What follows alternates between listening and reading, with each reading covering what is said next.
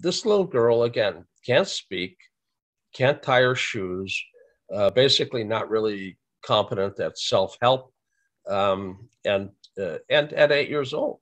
Now, she was diagnosed as Dravet's. Actually, she was misdiagnosed as benign Rolandic epilepsy because the spikes are in the Rolandic C3 area on the motor strip. But the clinical course was that she had normal development until 3 or 4 years old, and then she started having intractable epilepsy and lost her speech. So it fits the diagnosis of Dravet's much better than benign Rolandic epilepsy.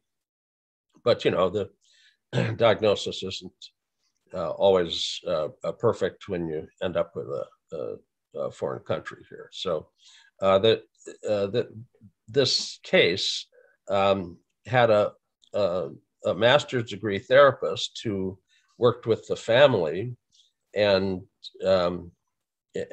basically sent the data to me. And I told her that I thought that C3 SMR type training with suppression of the discharge itself would be beneficial, and that she should try to end up helping to train the young girl's brain to be more efficient. And she said, well, I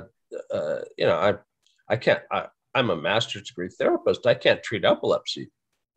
I said, well, you're not treating epilepsy. The neurologist who's treating her with medications treating epilepsy.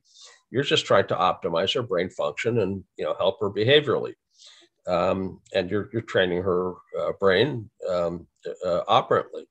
And the doctor's doing the treatment of the epilepsy with the medications and other procedures that they might do.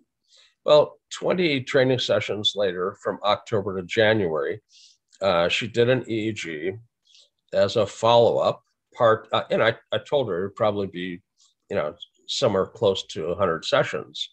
And they send this in, and there's still spikes in it, and they're still frequent.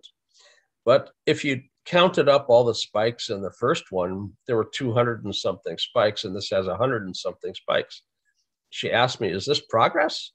I said, well, it's gone from god awful to terrible, but it's moving in the right direction. Keep doing the training.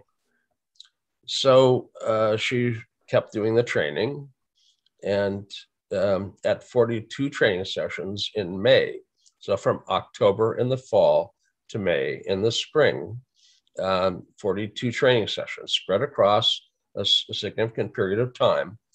But 42 training sessions later,